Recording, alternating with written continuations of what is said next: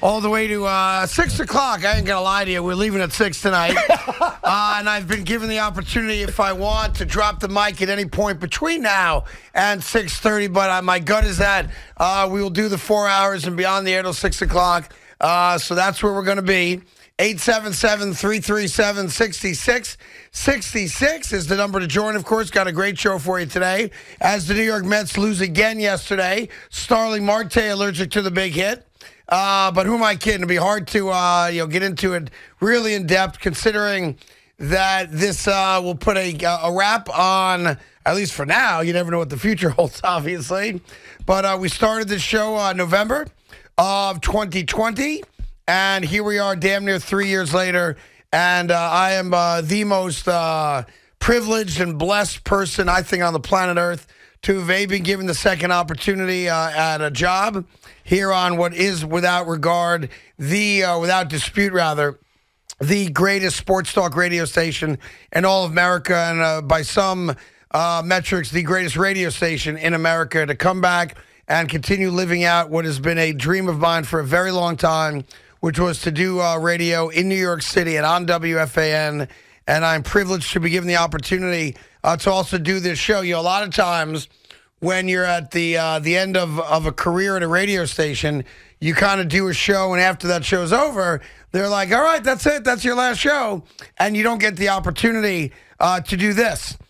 So I'm grateful for that, because I've seen a lot of people, some will leave on bad terms and some will leave on great terms, who aren't given the opportunity to do a final show and say goodbye to the audience that, has given me everything in life. And that's a reality. I had a long career prior to coming to WFAN, but obviously financially and just career accolade-wise and opportunity and legacy, WFAN is the most important stop in my career, which started on August 24th, 1991 at a 5,000-watt AM radio station in Buffalo, New York called WGR. And now I made it, to the behemoth and the very top of the mountain. And I'm grateful for the opportunity that the fan has given me.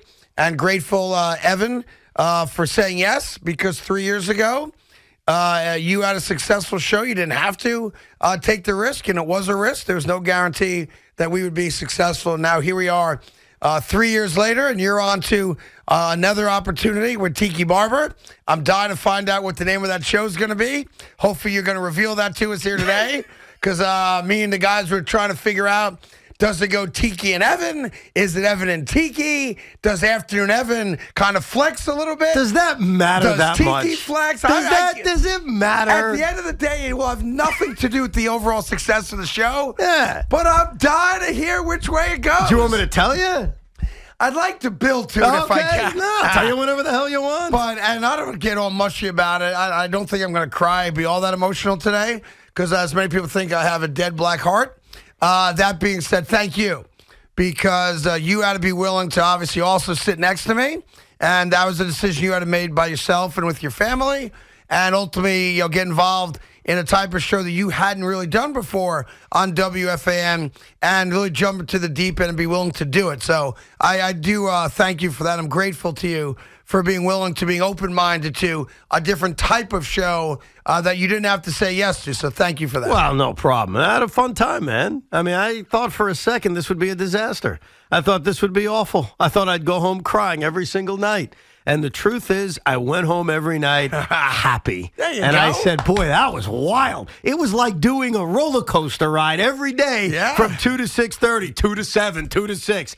And I very much enjoyed it. What's weird is when I did my last show with Joe, 2 days later, I started with you. So it was immediate. Oh, was it that? I didn't even know that. It was immediate. It was...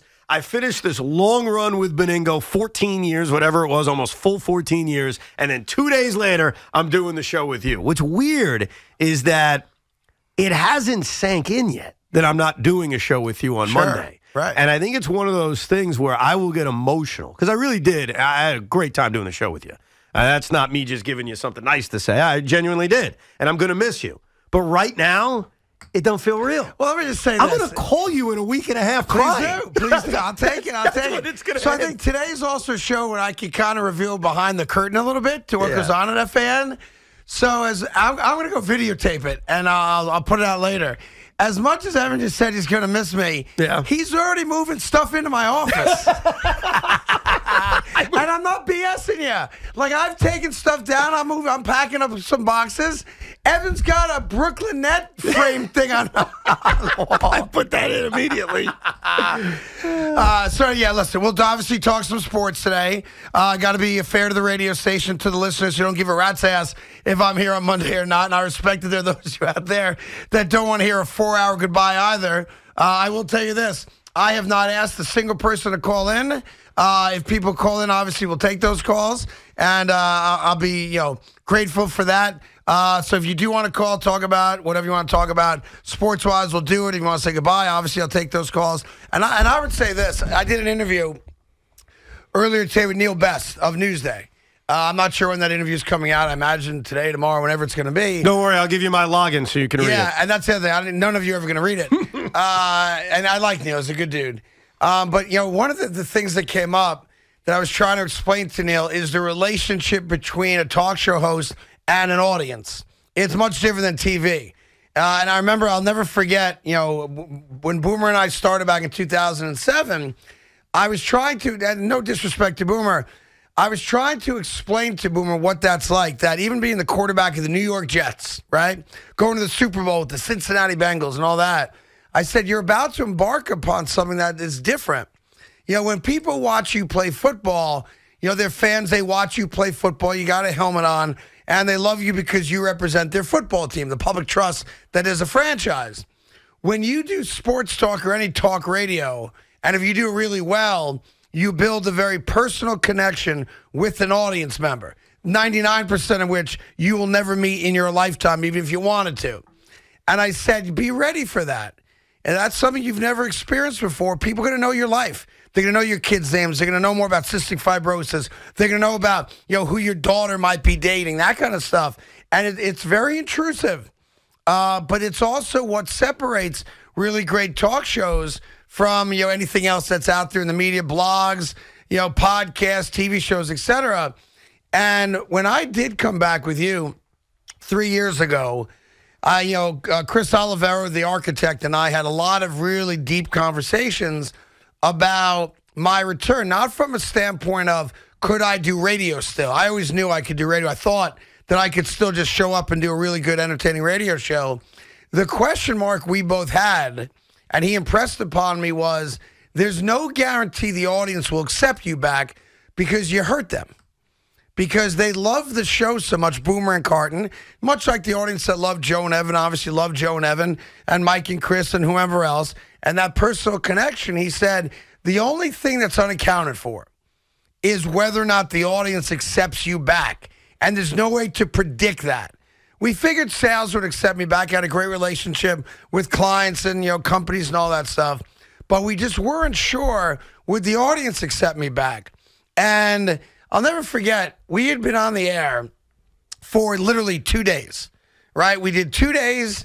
Thanksgiving was a week later, whatever it was. And there was an article written that we lost in the ratings. 2 shows, right? And that burned me. It pissed me off that we're writing a ratings story. We literally had done 2 shows. No way to judge ratings on that. And I remember going into that Thanksgiving, November 2020, and I was unsure. I knew we were going to do a good show. That was never an issue to me. But I was like, man, they just wrote a story that, our ratings weren't good after 2 shows.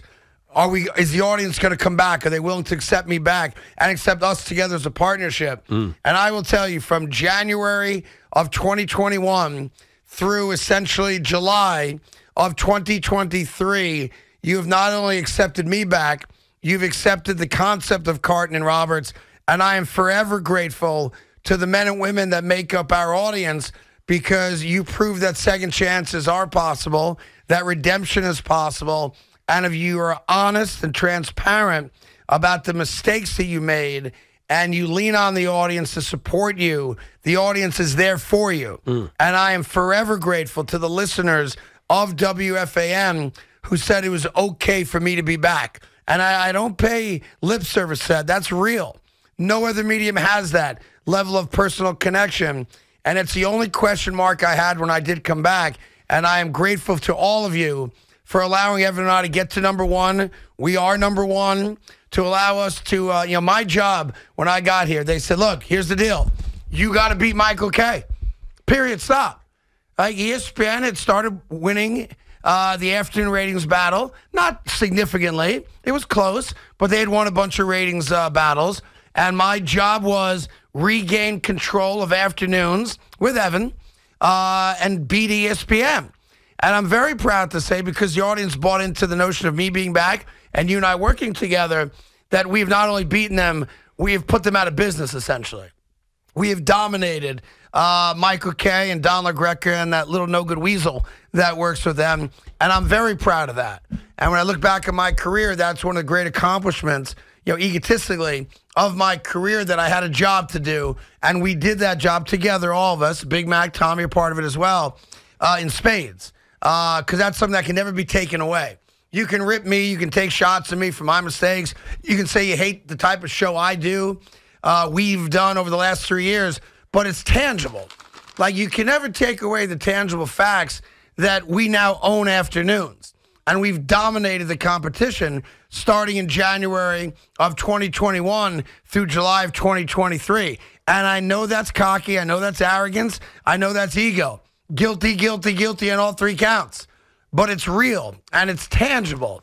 And that is just proof positive that, FAN did make a good decision putting you and I together, and the reality that you're really good at what you do. And whether you work with Tiki or me or anyone else, there's no doubt that you will continue that level of success here at WFAN. Well, I appreciate it. I had nothing to do with your comeback and the second chance that you got a couple of years ago and you've taken full advantage of. But I have had this view of the impact you've made on a lot of people. And I'm proud to have witnessed that, because I think you realize you've made an impact on a lot of people, but it's probably more than you even realize. And getting to sit here and watch that, besides the selfishness of having a fun, successful show with you, which I admit, that's been a lot of fun. I've been honored to watch that for 2.5 years, because that's the reality. When you came back, you were given a second chance. You took full advantage of it. And to watch not only personally you take advantage of it, but what has happened to people around you. I can't tell you how many people have said to me, and I admit I've had nothing to do with it, Craig impacted me this one time 1.5 years ago. Craig's story did this to me. Craig did that for me. And that is more important than any success we've had, is that success. Yeah, no and doubt. I've witnessed it from over here, and it's amazing to see. Thank you. In a show of good faith also, I want to just say something. There's a big story out there that, if the Mets ever got Shohei Ohtani, Keith Hernandez would not permit him to wear his number 17. That's out there. Big story right from the other night when Gary Cohen asked him about it, right? Keith didn't say no. He just said, don't ask He's me. like, don't ask. They just retired. It's my number. Ain't nobody else wearing it, right? Right. So the architect came to me, and he offered me the opportunity to take this microphone home, that they were going to, dip it in gold or something, and I could either take it home, or he would put it in I don't know what you call, there's a mirror box up here, window box, whatever you call it.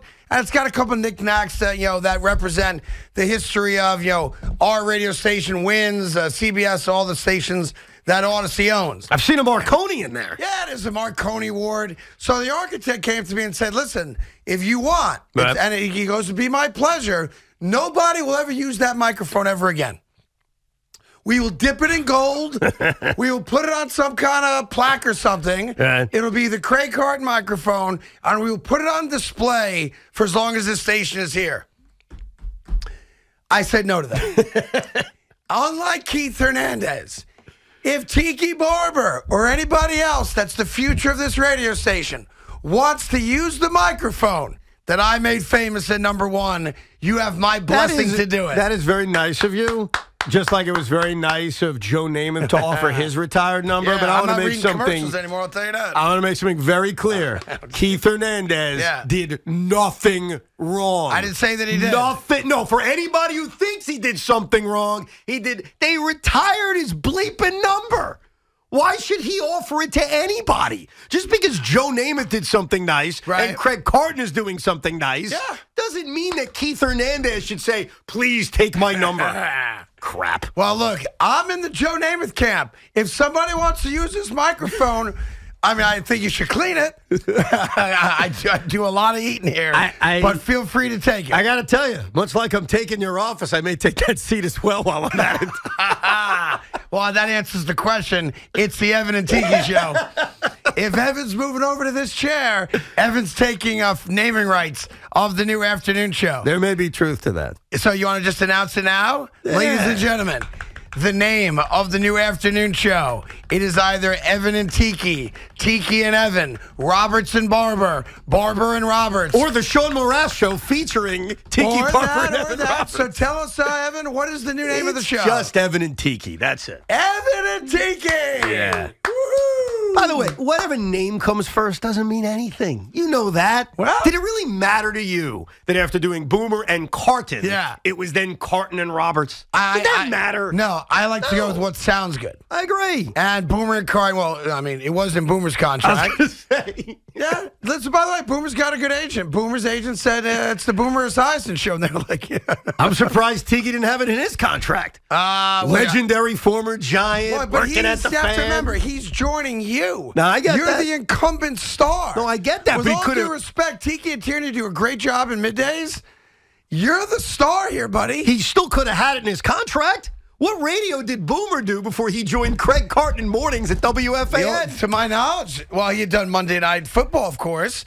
He did Inside the Huddle with Mad Dog for a while. Him and Dog did a show together. But he had never really done Daily Talk Radio. Matter of fact, he had a tryout with Monica Crowley before he and I ever did a show together. Yeah, I heard. And after that tryout, I'm surprised they stayed with him. You putting that on Boomer? Yeah. He was given a lot of co-hosts over that summer, and he had to adapt. No, I mean, Monica Crowley, I think they did a week or two together. And then he introduced me to her years later at Fox. Lovely woman. Really nice. Can you imagine an alternate WFAN universe in which it was Boomer and Monica Crowley as opposed to Boomer and Carton? You have to remember, so when Imus got in trouble, right, and ultimately got fired, right, the deal was that they weren't sure, do we do a sports show? Right. Do we do a quasi-political show?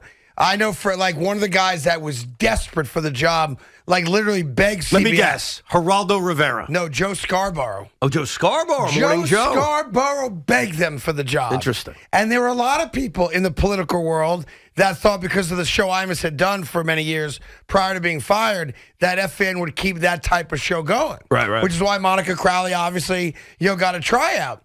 I know for a fact that, I'll tell you a funny story as we kind of reveal some stories that have never been told before. One of the people that CBS at the time wanted very badly to do the show was Jon Stewart.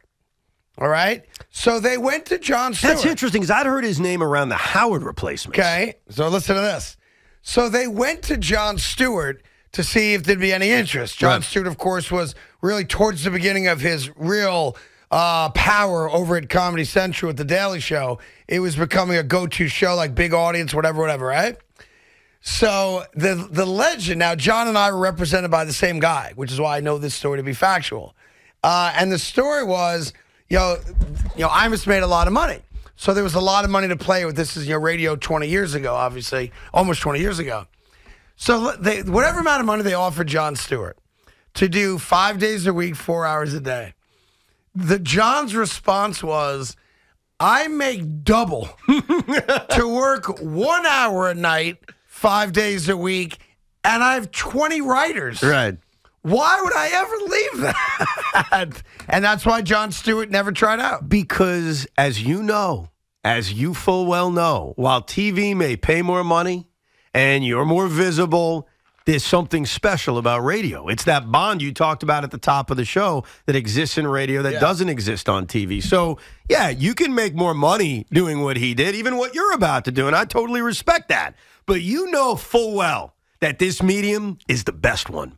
Oh, I've never denied because there that. are those relationships that you form are so different. You're talking to your friends as opposed to the way television is. So this is interesting right now. When the news was made public, I did not get a phone call from Al Dukes, and I was quite disappointed about that. I got kind of like a cop-out text message, and it wasn't even like a congrats. It was more like, I don't even know what he wrote to me. It was kind of obnoxious.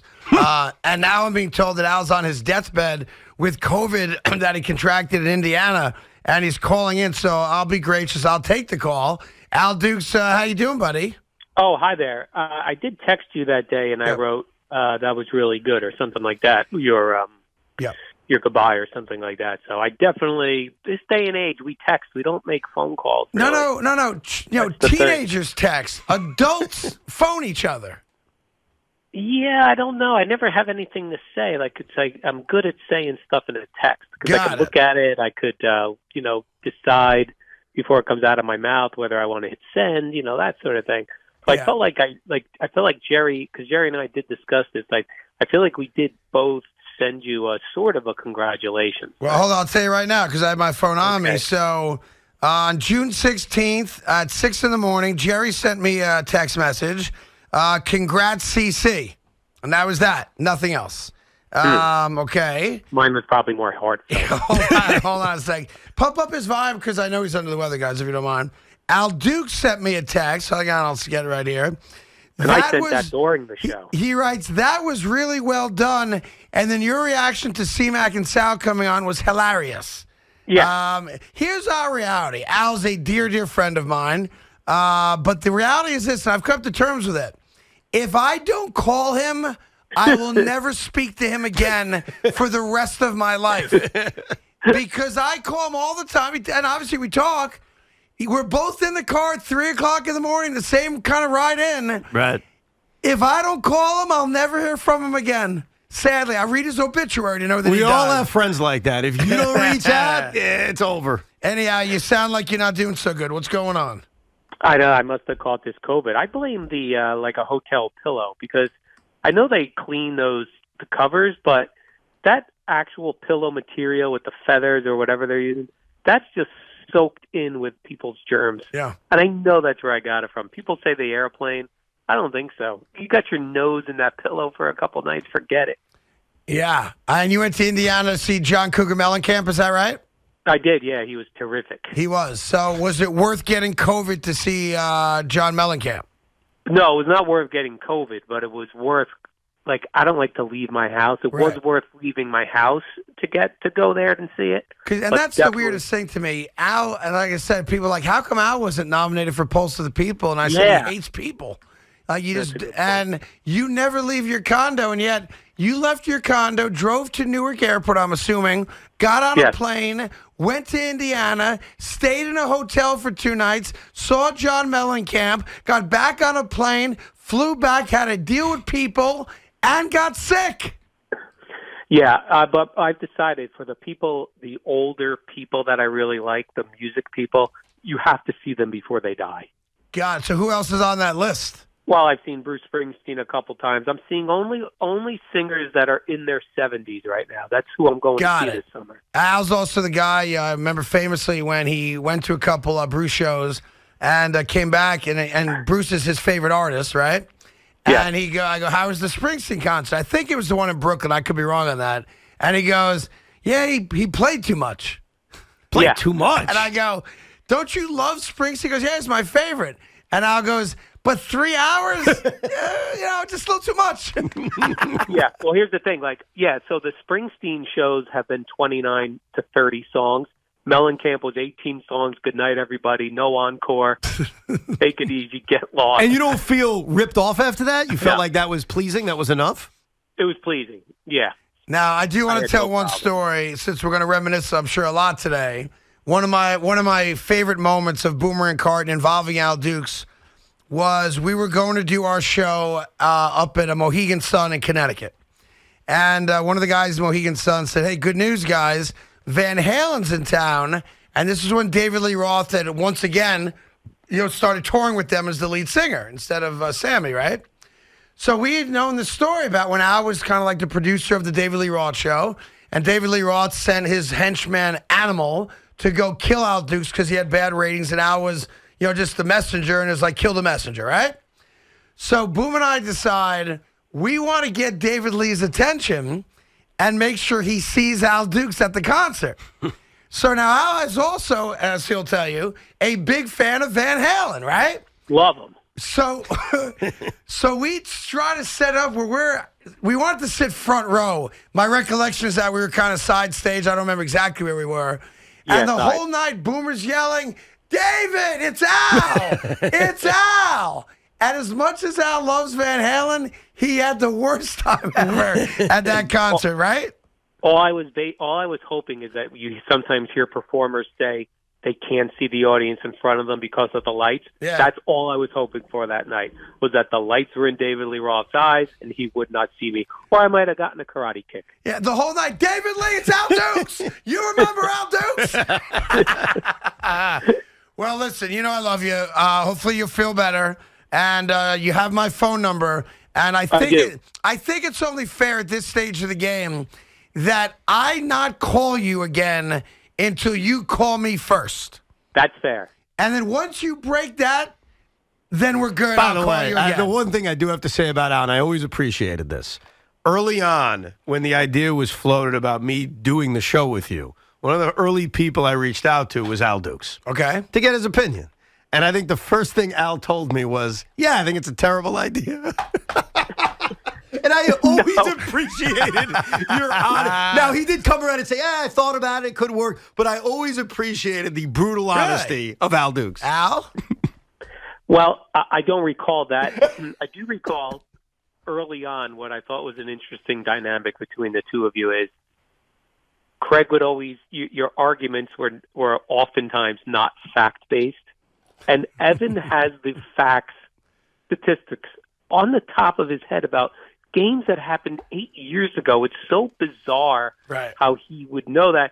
And as he's spitting out actual statistical facts that you just keep plowing over him with your argument, even though it has no real basis. I got used to that. It was so great. I was like, this is perfect. Well, imagine if it was Bart Scott. Right. All right, well, look, I appreciate you calling in. I know you don't feel well, so I'm sure you want to get back into bed and watch some kind of Netflix show on a missing family in Indiana. I got this show on until 6 o'clock. You better not leave early. This is our. No, I'll be until 6. Last. Although I was told Imus left midway through his show and dropped the mic and never came back, so I'm contemplating that. That's got to be on the table, right? I'm contemplating that maneuver as well. And by the way, I've got a recommendation for you, since I know you like to recommend all these like whodunit, Dayline ID type shows. Have you seen the documentary on the curious case of Natalia Grace or no? I have seen that, yes. So long story short, this family adopts what they think is like a Ukrainian baby or something like that. And it turns out that the little girl they adopted was actually a 40-year-old dwarf. No, I don't think that was exactly it, but a similar circumstance. I like that. But I think like the woman who, the mom who adopts what she thinks is a baby, I think got arrested for like neglect or something. Or I don't know the entire story. And she was like, she's not a child. She's a 40-year-old dwarf. Hold on. I got a lot of vacation time coming up. I got to write this down. What's it called? I think it's the Curious Case of Natalia Grace, I think. Natalia Grace. Yeah, and it's on Discovery Plus app. Perfect. Thank you. That sounds like an activity. Yeah, I was really into that the first couple episodes, and it just became that father just crying on camera nonstop. I was like, what is this guy? That whole family seemed crazy. Yeah. The girl they thought they were adopting a 6-year-old, and then turned out she was like 26 or something. Close enough. Yeah, it was close. All right, buddy. I love you. I'll talk to you soon and get better, okay? Sure. There you go. Al Dukes. You guys can hit that button over there. So did you find it or no? Did I find what? I thought you were writing down the name of the documentary. I wrote it down to have it for later. I'm not going to watch it now. I got a lot of things I need to watch. The Mets suck. Everything's depressing. I got a lot of vacation time. No Craig. I'm going to start watching a bunch of crap. I'm just seeing now that FAN put out some type of little video of some of the highlights of our show. Oh, really? I'll have to take a look at that. Oh, this is funny. When I try to pop that thing on your elbow. Oh, yeah. I'll never forget that. Oh, look at that. I think I stabbed it with the screwdriver. Well, hold on a second. It just hit me. Isn't today the day we find out about the pulse of the people? Oh, that's right. At 5 o'clock, I think. I mean, it's just hit me. Like, what today's time did the day. Find out? What time? 5 o'clock. 5 o'clock today, the announcement will be Wow. made on who wins the Pulse of the People. Oh, I can't wait for this. Yeah. How about that? How depressed will you be if you don't win this? Well, it's either me, Stu Feiner, or Joe Douglas. Douglas. Joe Douglas. Yeah. You might want to have Joe Douglas call in, get his take when he loses the Pulse of the People. I mean, if you don't win on the day of your final show at FAN, Yeah, that would suck. on June 30th, Yeah. 2023, I don't know, man. I think it's going to ruin everything. By the way, for me too. Yeah. Yeah. How do I live with myself? I don't know. If I don't go home with my 7th Pulse of the People thumb. Killer. I assume we got to take a break at some point, right? Yeah, good assumption. Or not. Or not. Do we have to? It's your last day. Do what you want. That's- Joe's in Elizabeth. There you go, why not? fan. Joe, what's up, kiddo? Hey, Craig and Evan. Yeah. Hey, first time calling, probably the last time calling, Craig. So I just wanted to say congratulations. Thank you for being one of the realest celebrities ever. That goes for Evan, too. Yep. Nothing but the best. Thanks for being pro green. And good luck. And Evan, Mets suck. Yes, they do. Nice. I think that encapsulates exactly where we are as a show. Yeah. Craig is leaving us in the midst of the worst season in Met history. And Thank by you. the way, it's hard to give tickets away. Like, my cousin has great seats at Citi Field. Yeah. Like, I don't know, field level seats, wherever they are. I showed you to him, right? Yep. And he's like, look, I can't go, family commitment. I got 4 tickets for Friday and 4 tickets for Sunday. I don't even know who they're playing. And I'm like, yeah, no problem. I'm sure there's a guy at the station or at Fox that, Met fan wants to go. Great seats, right? Yeah. Dude, I'd ask 17 people No, I understand. before I got somebody to say yes to that. That's tough. Oh, it's going to be ugly. If you're a Met season ticket holder, brace for it. It is going to get ugly. Right? You won't be able to forget sell tickets. You can't hand them out like you said. Yeah, it's crazy. Anyway, 877-337-6666. Appreciate you being patient, hanging on for a second. Let's take care of a little business here, and we'll continue on. Listen, I'm not leaving early. Well, by the way, just coming down here from Fox, the traffic at the Holland Tunnel, I got here at 1:45, about 20 to 1. It's already got to be an hour and a half to get out of the city. Really? At least at the Holland Tunnel, I got to imagine all the crossings are jacked. Obviously, it's an extended weekend. Yeah. July 4th is Tuesday. Yeah. It is nuts right now trying to get out of the city. Nuts. So, we appreciate you having us on. We'll get you there as best we can.